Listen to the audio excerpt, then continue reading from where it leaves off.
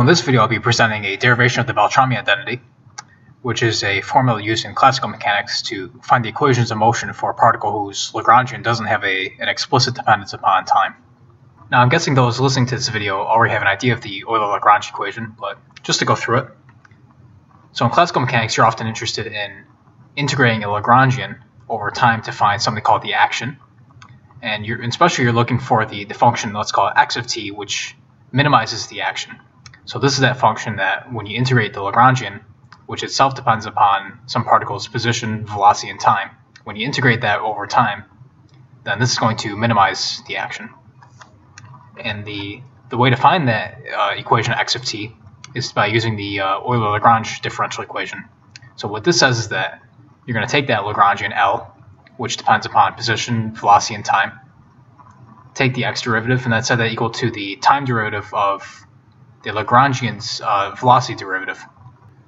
So by plugging your Lagrangian into the Euler-Lagrange differential equation, what you'll end up getting is, well, of course, a differential equation, so you'd eventually solve that, and that's going to give you your function x of t, which is going to be your equation of motion corresponding to your Lagrangian. So the claim is in this video is that if you have one of these simplified Lagrangians, which is to say that if L doesn't explicitly depend upon t, which is to say that if you write down your L and there's no t's in it, then this whole Euler-Lagrange equation can be simplified to this pretty simple formula, which is just Lagrangian itself minus x dot times the x dot partial in L is just equal to a constant, c. So that statement right there is the Beltrami identity. So let's go about deriving it.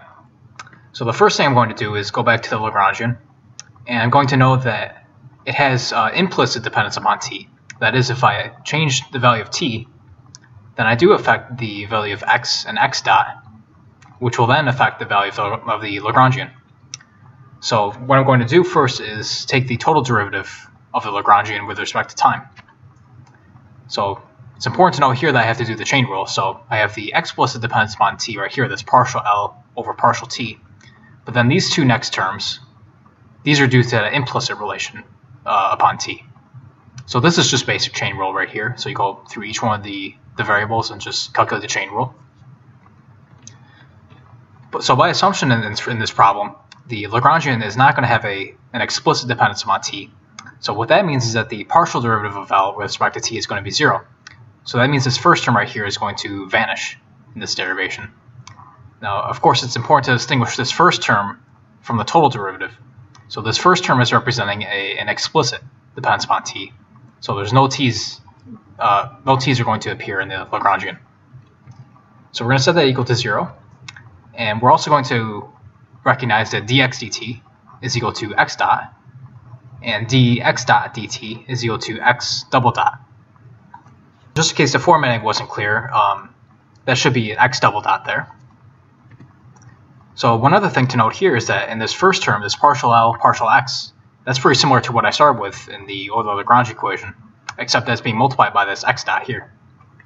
So what I'm going to do is go back to the Euler-Lagrange equation, which was partial L, partial x equals ddt of partial L, partial x dot.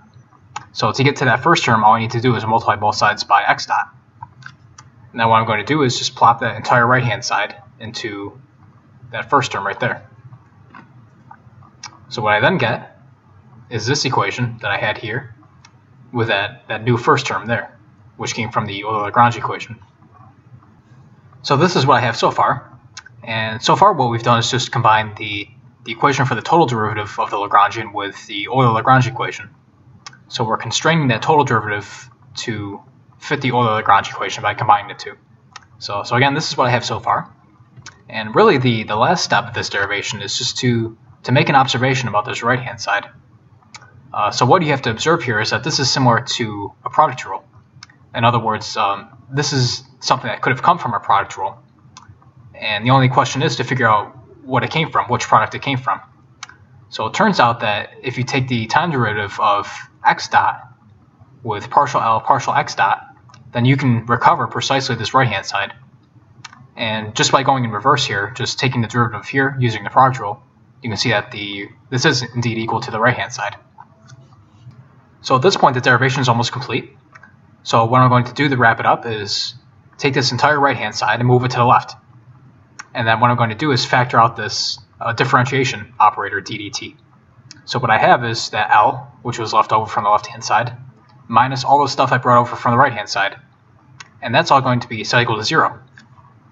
So I can see that all this stuff in parentheses, this L minus x dot times partial L partial x dot, this is unchanging with respect to t. So what does that mean? That means all the stuff in parentheses is equal to a constant, which I'll call c.